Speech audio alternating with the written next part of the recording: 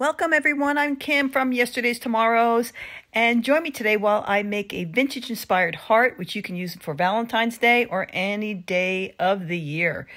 I'm just taking a white heart that I got from Michael's. Love them because they're already painted white, and that's one less step I have to do. When you're decoupaging, you always want to make sure that your background is white so your decoupage papers pop. All right, so now I'm just putting on a coat of my favorite decoupage medium, which is Paint Couture decoupage medium in satin. So you just put a coat on right there, and now we're just drying it. And we're going to be doing the iron-on method today. So I'm taking this beautiful vintage-inspired rice paper from Decoupage Queen, and we're just putting it down, and we're going to be doing the iron-on method. Now, you need parchment paper, remember, not wax paper. Wax paper will make it melt. Will melt on your project. So you just take your parchment paper, and now I'm just taking my handy-dandy little travel iron that I always use for all my crafts. It's a great iron for your crafting projects because of the size. Now you go both ways, one way, two ways, and this way you make sure that your paper is on good. Now I'm just checking the edges just to make sure they're down.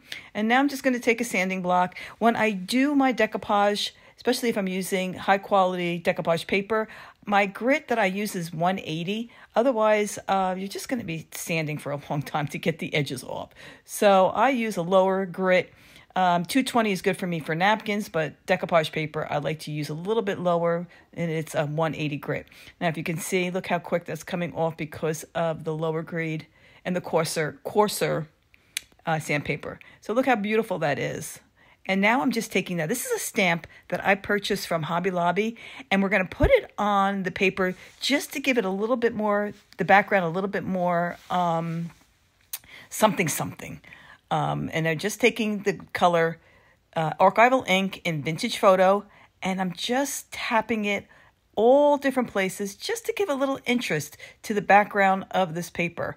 If you see what I'm doing here, I'm just placing it, randomly all over, and it's just going to give the background a little interest and a little something extra to look at. And if you can see how light it is, but look how pretty that looks on the background. I know my lighting is probably not showing it off as well.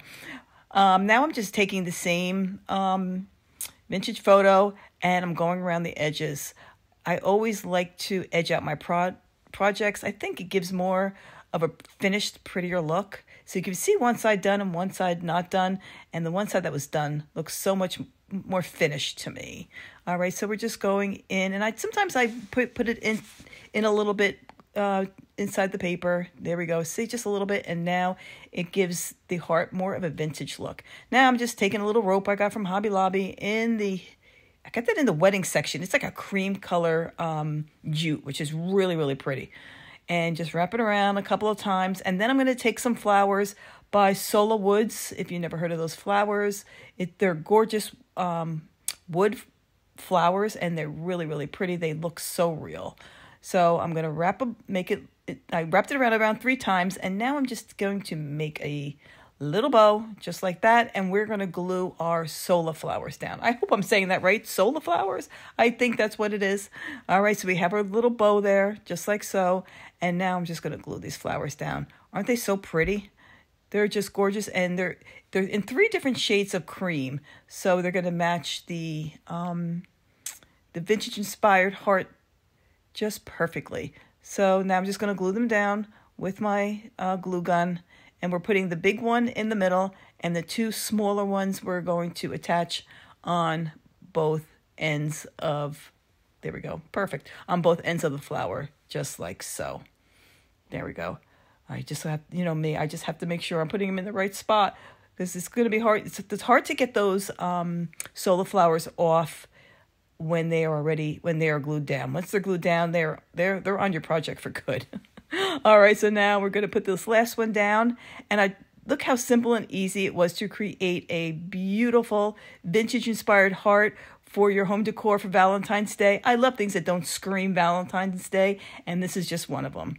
So happy Valentine's Day, everyone. Enjoy. I hope you are inspired and create this beautiful heart.